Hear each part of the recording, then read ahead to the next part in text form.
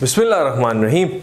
Assalamu alaikum. Salaar Khan here, and today we start a new topic, and the new is what? That is the thermal power plant. So we've seen the hydroelectric power station in quite a detail, I believe. So today it's time for studying the thermal power plant or thermal power station or steam power station. This is also called a steam power station.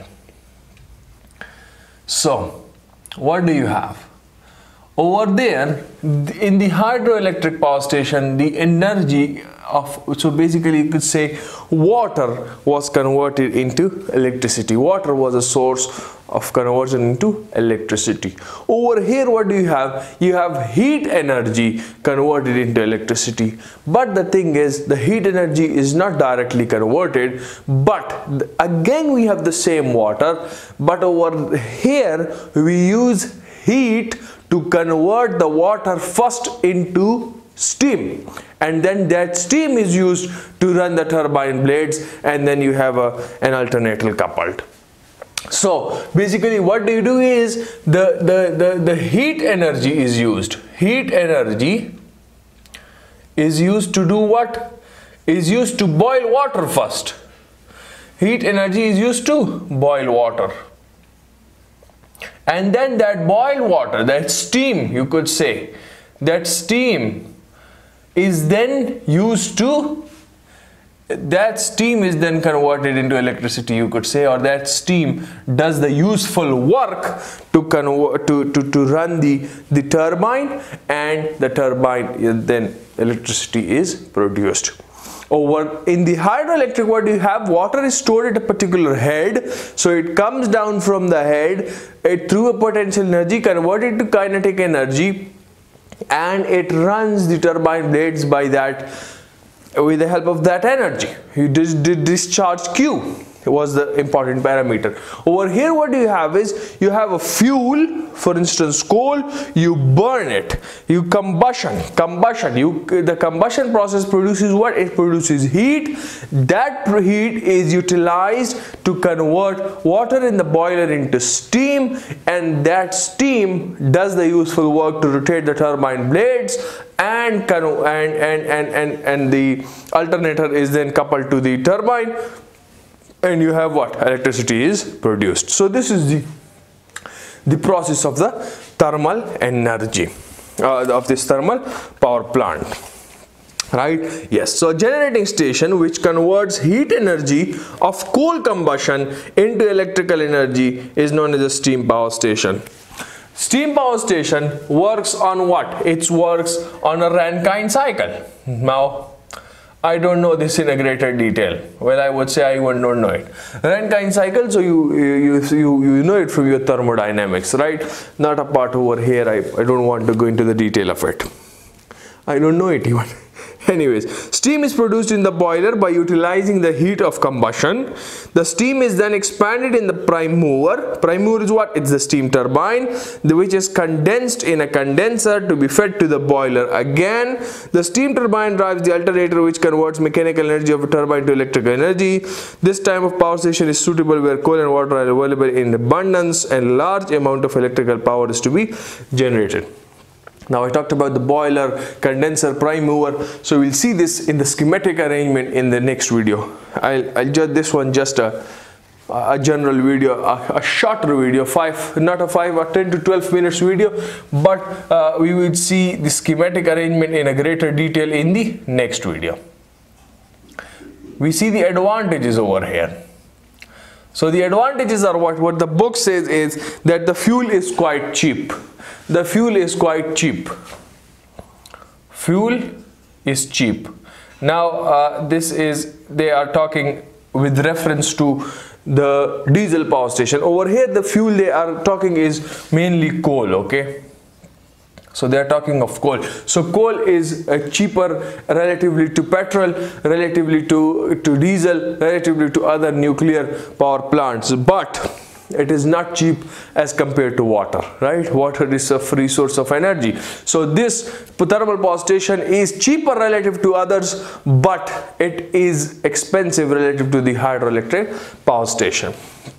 So but the fuel is quite cheap. Coal is quite cheap as compared to other fuels. You have less initial cost. The initial cost of the building setup, etc., is less as compared to hydroelectric also even. The third is it can be installed at any place irrespective of coal existence. So you can install it at any place. I would write over here installed at any place, and they say what, that irrespective of the existence of coal. Why? Because coal can be transported. Coal can be transported. So you install it anywhere, but you need to have a system to reach it. The coal should reach the power plant either by means of road, by means of rail. Mainly these are done through rails, right? So okay, requires less space as compared to hydroelectric power plant. Hydroelectric power plant requires a huge space. First of all, the reservoir for the water storage, then the dam construction, then the machinery. So the machinery over here is also quite big, but the thing is you don't have that reservoir and dam construction. Although you have a cold storage which requires a larger space as well, but it is still less space as compared to hydroelectric power plant, right? Yes. And finally we have what, the cost of generation is lesser than the diesel power plant. The cost of generation is less than the diesel power station. So I would write over here cost of generation is less than, they have written over here, is diesel. So in the cost, what do you have? One is the capital cost or the fixed cost, and then you have what? Then you have the running cost. So the capital cost of the hydroelectric is quite high. We said that. The running cost is quite low. Over here, the cost of generation, they have said again that this is less than diesel. The operating cost, the running cost is over here is greater than the hydroelectric, whereas the fixed charges or the annual cost, that is, I believe, lesser than the hydroelectric. Fine. Yes. They've also got two disadvantages. They've also got two disadvantages. This is higher than water, right? Okay. The cost of generation is higher than that of water. What are the disadvantages? So let us see. We've got two disadvantages over here. The first is pollution, of course. Pollution. You've got a fuel, you are combusting it, so there would be smoke, of course, there would be fumes, there would be flue gases, dangerous gases. So environmental pollution, health hazard is the number one concern, is the number one disadvantage. Environmental pollution, and I would write over here also health hazards. Health hazards. Fine. And what have they written? The second is it's costlier in running cost as compared to hydroelectric. So I've already told you the running cost is what is higher than hydroelectric. The capital cost is less. The capital cost is less, that I mentioned in the capital cost, less initial cost. This is the advantage, whereas the running cost is higher. This is the disadvantage of this. The overall efficiency is also quite low. The overall efficiency. So if we talk about the choice of site, first of all, the choice of site, where can we set up this thermal power station? So I would give a heading over here is the choice of site. Choice of site or site considerations. So over here what have the book mentioned is, number first is the supply of fuel. The supply of fuel. So you could do what? You could set up this plant, of course, nearer to a coal mine where your coal is available. So you can set it up over there, or you could also set it up far away from there, where but then you would have to keep in mind your transportation cost. You would have to keep in mind your transportation cost, whatever the means of transportation may be, but you would have to keep in mind your transportation cost. So it may be nearer to the coal mine or far away from it. Then you need to have availability of water. So availability of water, again an important aspect. Why? Because you are utilizing the heat from the coal combustion to do what? To turn the water into steam, and again the water, it is the water that is doing the useful work. Similarly, then you also need to have some extra amount of water, that is a river or a lake. We'll see it in the next video, is then that you need it to, in the condenser, when the water is condensed, so you combine some more water from the river or the lake and it's fed back to the boiler again. So you need to have an extra source of water again over here. So you need to have availability of water to ensure the continuous supply of water. Transportation facilities, of course. So number first, transportation facilities are for the coal, for the fuel, and then for the machinery, etc. as well. You have to transport your heavy equipment, your heavy machinery, so you should have your transportation facilities. Cost and type of land. Cost and type of land. So of course we also talked about this in the hydroelectric, that the cost should not be as high, and the cost is a very major factor, especially for poor countries like Pakistan. Cost is the main factor, not a major factor. Cost is the main factor. The other factors are negotiable, cost is not. So you have to keep in mind the cost of the land, and for the type of the land, what do you say, the bearing capacity of the land. You have to install heavy machinery over that, so you have to do proper research on the bearing capacity of the land as well. Similarly, you also have to keep in mind a generation extension. You want to extend your generating station, so for that you should also have some land. You should have a proper work done on that first. So they have written near list load centers, although this is not should not be included over here, but near list to load centers. Now this was previously done as when we and previously talking of the DC voltages. If you talk of the DC voltage, so stepping it up and down was quite was not easier. For now we have the AC system, so you have to transmit it over a long distance. You just step up the voltage, the current level reduces, the power losses reduces.